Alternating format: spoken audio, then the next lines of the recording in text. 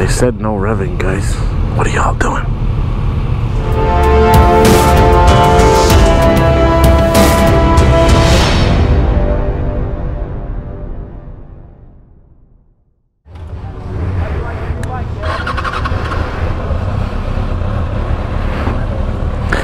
Alright guys, I'm at a Kawasaki Good Rides tour, or Good Times tour. First bike is my former bike. This is the reason why I came here. I've been trying to ride one of these, but nobody gives test rides at dealers no more, not like in the old days. So this is my first time on my old bike. I'm gonna ride some other ones today. I'm gonna ride a Ninja 400, but starting off with my old baby. Man, I forgot how this thing way leaned over compared to my Vulcan.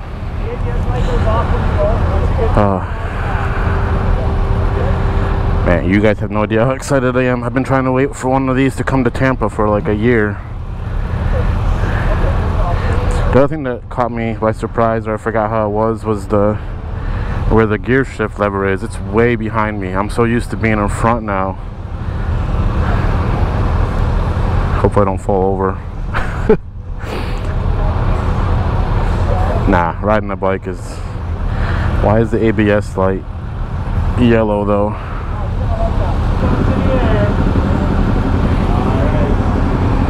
How do I change the modes in this thing?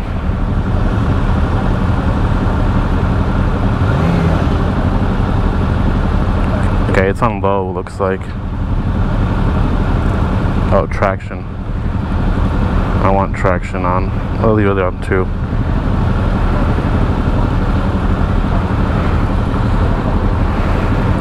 I don't know, maybe they want it on low. I won't be a bad boy. I'll leave it the way they said it.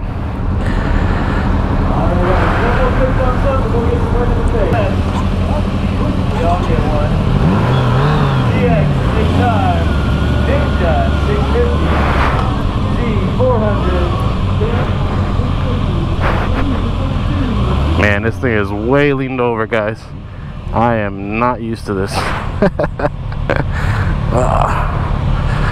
Forgot how it is. I remember I used to lean on the tank a lot with my elbow, but I will say it's so smooth compared to my Vulcan.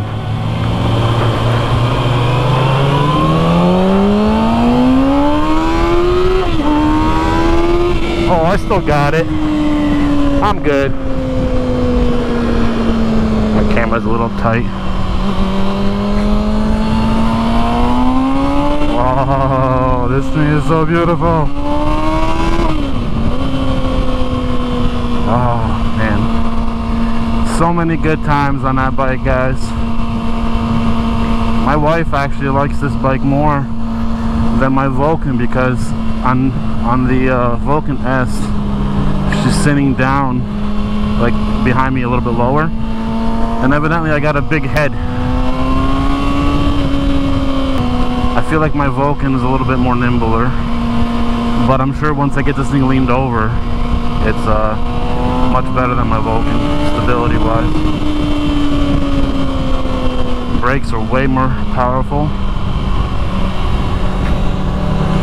I should have rode my Vulcan here so I had a direct, like one after the other comparison, but I know my bike pretty well. Hopefully you guys can see it pretty good. My camera is set up for my Vulcan, so hopefully the GoPro is capturing everything. I see they got a fuel gauge and a gear shift indicator now. On the 2013 that I had, that was not the case. Put in neutral, good, alright. Yeah, so I've been waiting for this thing, guys, for this kind of tour for a long time. Barney's in Tampa kept telling me it was coming, but it's been a year, and I decided to finally just check Kawasaki's site just out of the blue, and I checked it last weekend when they already had one session last weekend, and now they have this one this weekend. So luckily I caught it just in time, because the next one's in like Miami, I think, and then after that it goes to like up north somewhere, or out west, I don't know, I forget. But they do the whole country, you know. Yeah, look how far back my foot is. Usually I'm like right here. Don't want to wheelie.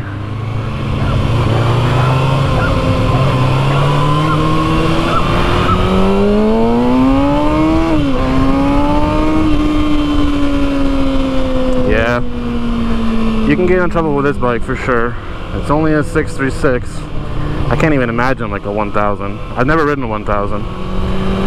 The most I've ridden was an 899 Panigale that my buddy Pavel had. But cancel turn signal, I did. And I'm on low power, I'm pretty sure. See where it says L? This is way more power than my Vulcan. My Vulcan's torquey, but this thing is like another world.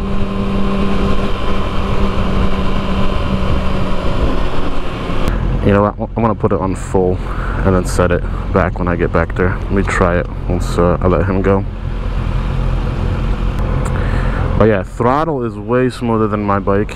Clutch, my clutch is a little easier, I think. But my bike has, like, when you go from first to second, it's a little clunkier. Like when it gets into gear, and no matter like what I've tried, I can't get it smooth. This one is smooth. I wonder if it has a what's it called? Speed shifter? Sorry guys, I'm just rambling. I'm just so excited. You have no idea. This is like Christmas.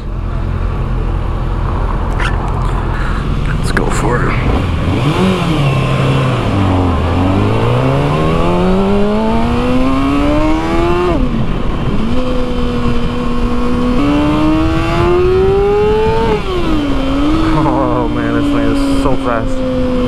That wasn't even full throttle. I can't get full throttle because the instructor's in front of me, or the leader. This is one thing I liked about having the old bike, was I could just lean on my elbow here and it'd be, you know, pretty comfortable. On a Vulcan, you know, with no screen on the Vulcan, you're basically, you know, getting blown around. And I had a screen, like a zero gravity, I think it was, and the buffeting was insane. So I got rid of it and I just deal with it. I try not to ride pure highway.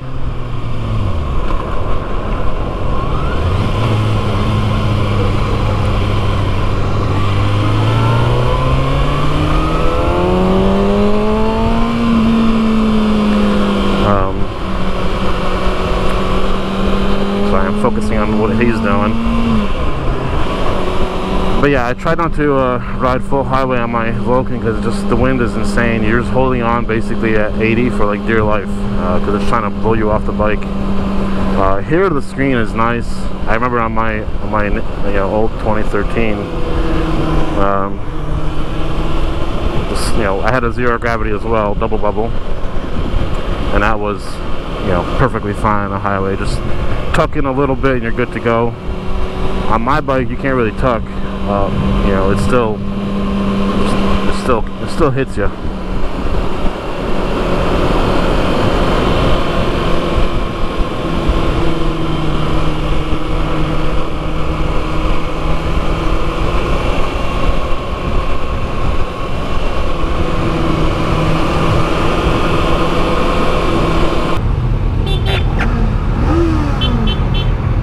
Said no revving, guys. What are y'all doing? Okay, I'll give it a little bit of gap.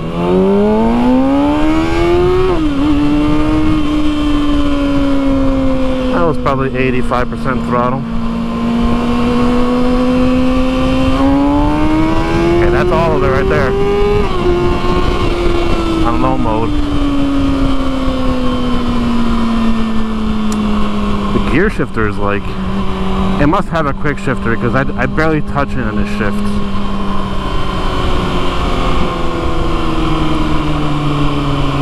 Alright, we're back.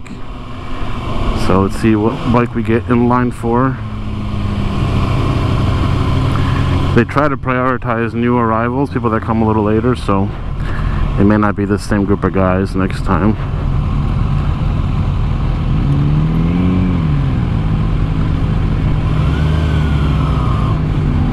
right, not bad. All right, so stay tuned for the next one, guys.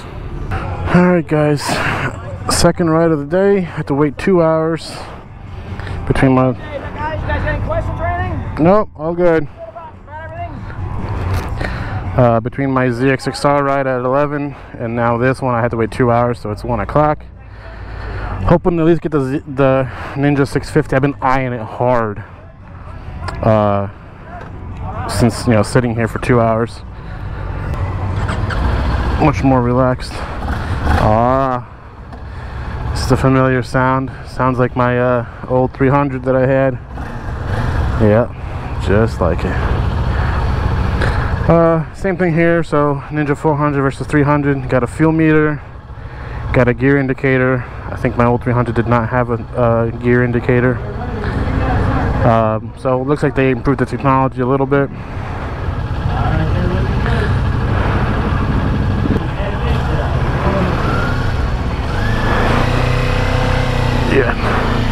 Yeah, this thing is way smaller.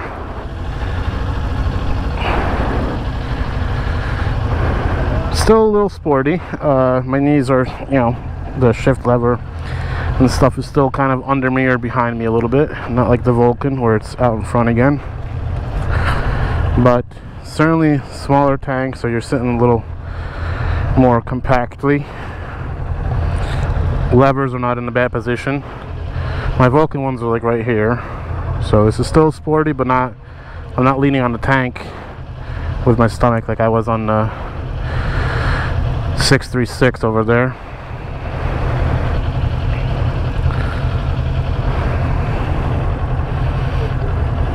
Nice little bike.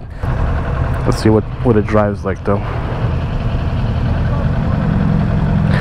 So this bike has no special modes. It's basically one setting, no traction, no power modes like the ZX6R. So I'll be able to test out the full repertoire of this machine.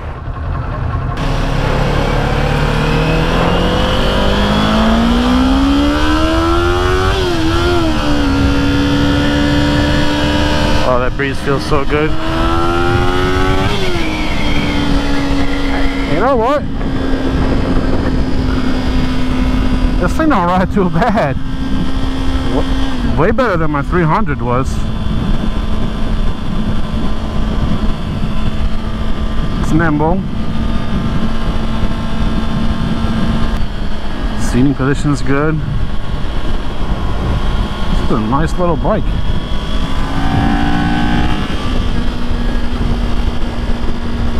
It looks better than the 300 too. It looks honestly not very far off of the CX6R. Has a similar front end.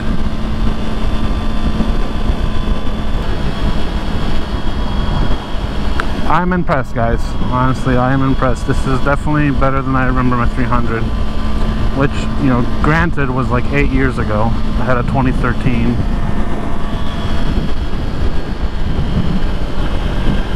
But this definitely feels like a bike you could ride for many, many years. The only thing I prefer in the ZX6R obviously is, you know, the raw power and the sound. I don't like the way these smaller motors sound. I prefer the 4 cylinders.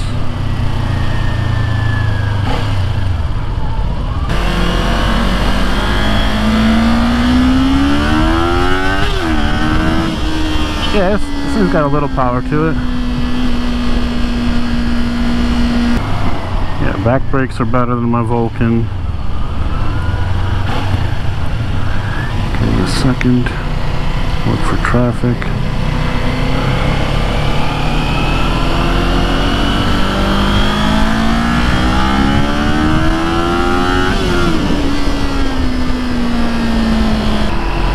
Yeah, so I would say power-wise, this is not far off. Even though it's probably 10 horsepower or so down from the Vulcan S. I think it's lighter, so the power to weight is improved. And honestly, it doesn't feel much slower than my Vulcan S.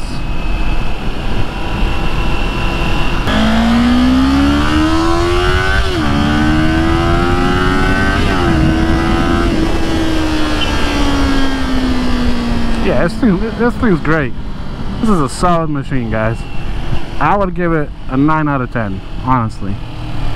This is a machine. Keep repeating it, but honestly, I don't know if I'm trying to convince myself or what, but I'm convinced. I've done convinced myself. It's only got a front brake, one front brake disc, I think, but it's a lot grippier than my. What are we doing here? It's a lot grippier than my Vulcan.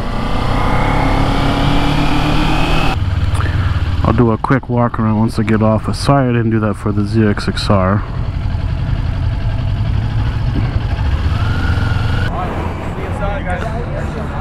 Looks pretty good. Looks way better than the 300. Let me do the walk around of this ZX6R. That's over here.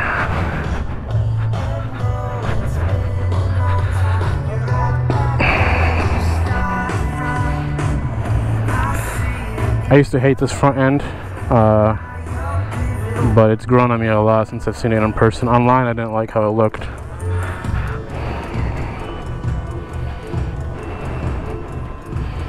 Let me give you guys a walk around of the whole kit and caboodle here. So we have the Z900 RS, the ZX6R, then we have the Z900. This is the Ninja 1000 SX, I believe. Correct? I think I saw that somewhere. Then we have the Versus. I think this is the 1000. Then we have the Ninja 650, which I want to get on. Then we have the Z650 RS. Then we have a Z400, or sorry, this is the Z650. Then we have the bike that I was just on, the 400. KLX 300. KLR 650. Z400. And then the Vulcan S that I have today. So, alright guys, next up is the 650 Ninja. It's my third bike today, probably the last. I doubt we'll get another chance, but we'll see. I'm really hoping this bike is a mix of the 400's comfort and at least a little bit of the ZX6R's performance. Oh, this tank is hot. Oh, this seat is even hotter. Oh my goodness. I like the speedometer on this thing. Feeling good, man? Feeling all right? All right. Nice suspension. Seating position feels good. Very 400-like. Wait.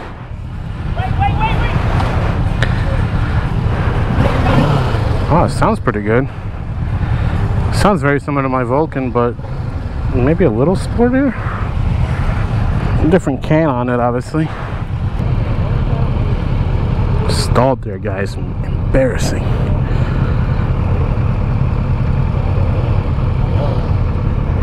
So this one has 1,000 miles on it. It's got a coolant temperature display, has fuel, has gear, digital miles. Alright, let's see if this feels like my 650 Vulcan.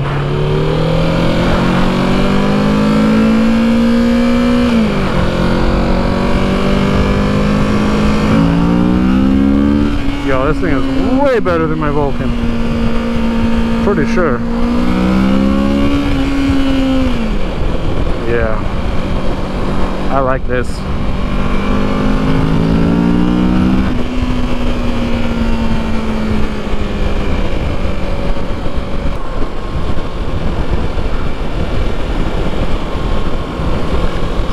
Pretty nimble.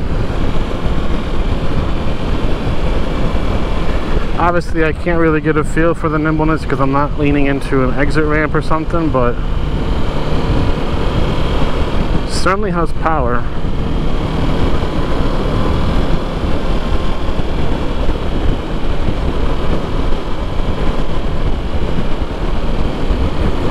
And I do like that, unlike my 650, this has a screen on it, so it shouldn't be as bad in the wind on the highway, for example, as my 650 is, or my Vulcan is.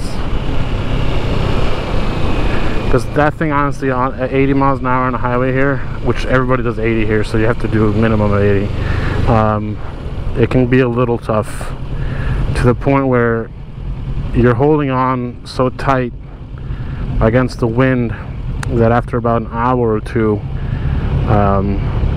it starts to get really, really uncomfortable. Controls are similar to my bike, pretty much identical.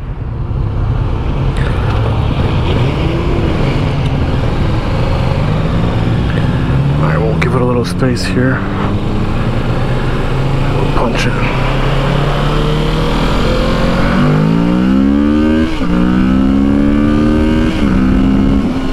Yeah, that's way faster than my bike, guys. It must be geared entirely differently, because that is quick. It's not as fast as the ZX6R, but or maybe it's just the way that I'm leaning, it makes it feel faster. It's a 2022, looks like. Solid machine.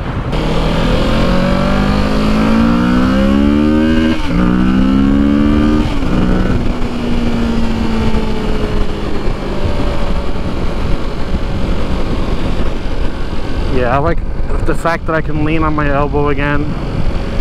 That's a nice, for me, comfort thing, especially when cruising on the highway. I like that my feet are under me, so I can stand up a little bit to stretch my legs. That's nice. So the 400, you can do that too, as well as the ZX6R. On my Vulcan S, because my feet are in front of me, like this, you can't do that. I do recall liking to do that on long trips on my ZX6R.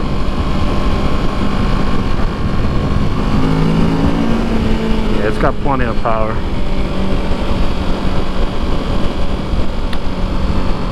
I'm gonna have to talk to my wife, guys. We might have to trade the Vulcan S in for a 650. Well, there we go. I got a little. That's nice.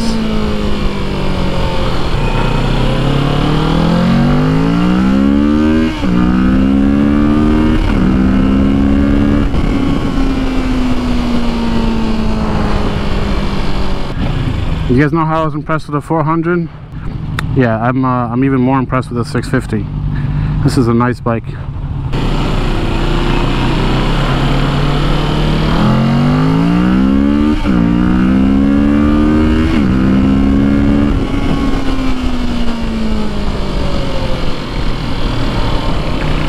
Yeah, that'll do. Do one more walk around.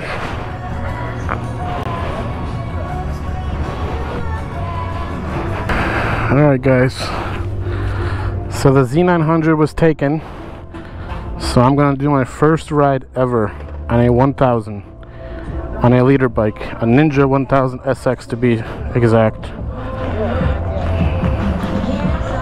This is a big boy. Let's see what it's like. Oh, look at the size of this tank.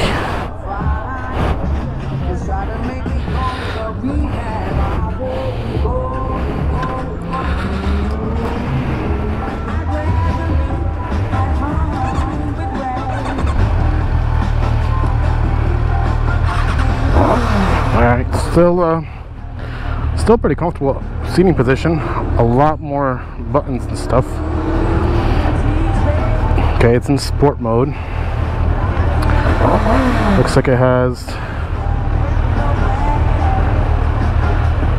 gear, fuel, just like everything else. Temperature sensors. Oh, it's even got an outside temperature sensor. I don't see the mileage on this guy. Probably somewhere here. No.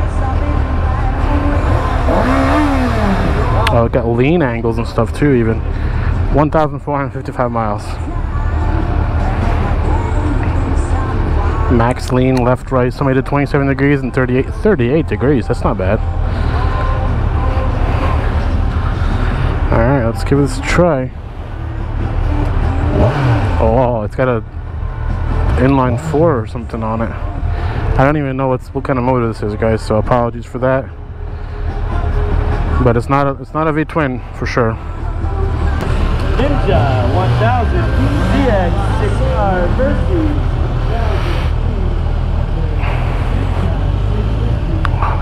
It's pretty smooth. Not gonna lie, it feels good. Sounds good though. So this is the last one we're gonna ride. So far, the 650 Ninja is by far, hands down, the best bike I rode today. It's a perfect mix of the comfort of the 400 and the Vulcan that I have, with a more sporty look and feel compared to the Vulcan. It looks very close to the ZX6R. Alright, let's do this.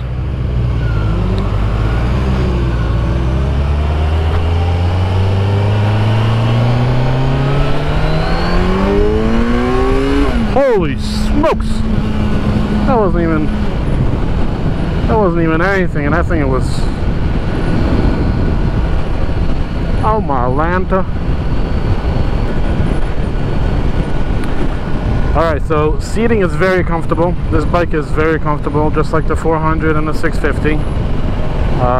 No pressure on my arms. Legs are right under me, so again, you can stand up if you have to adjust something.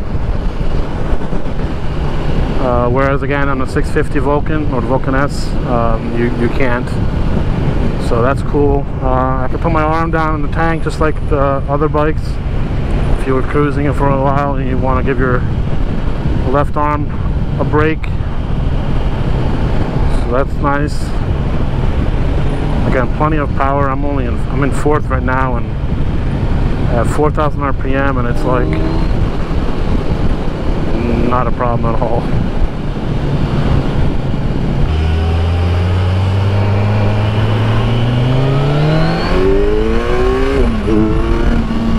Yeah, this thing is an animal. I'll have to Google it, but I'm wondering if this is the same motor that's in the 10R. It's got to be pretty close. This thing is a beast.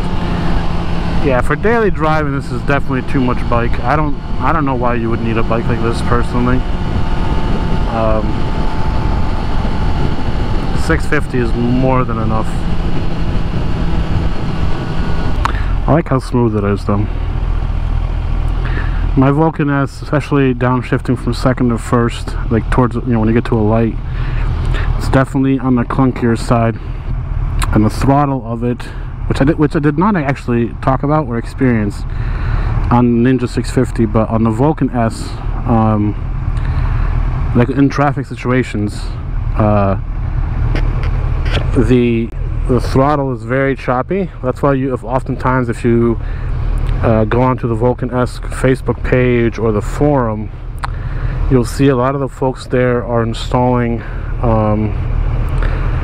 the name escapes me right now, but basically it's a module that tunes out the choppiness a little bit.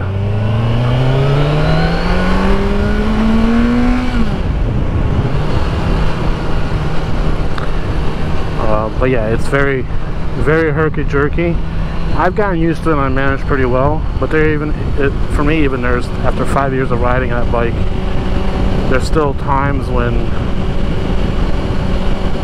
even for me, it'll get a little, I won't catch it just right and it'll jerk a little bit.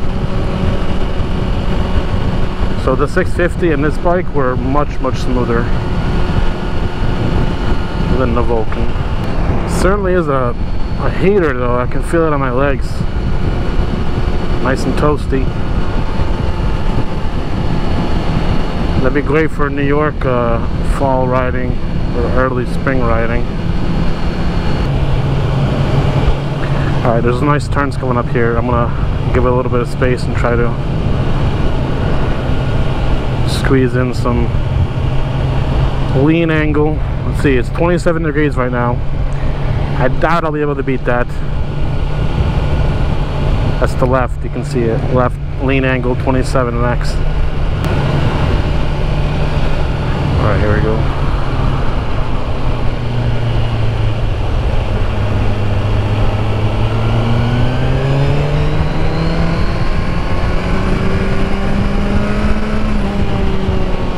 Oh, I did beat it. I hit 30. 30 degrees, baby.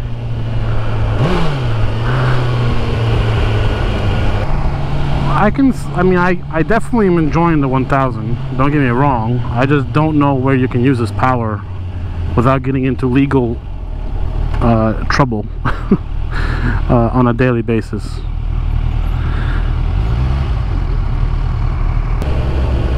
I'm definitely gonna have to find more of these demo tours, not just from Kawasaki but other bike manufacturers in the future.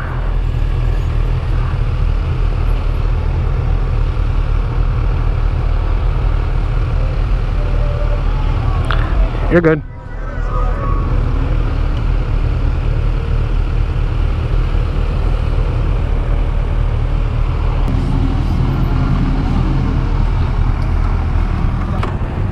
One last final walk around.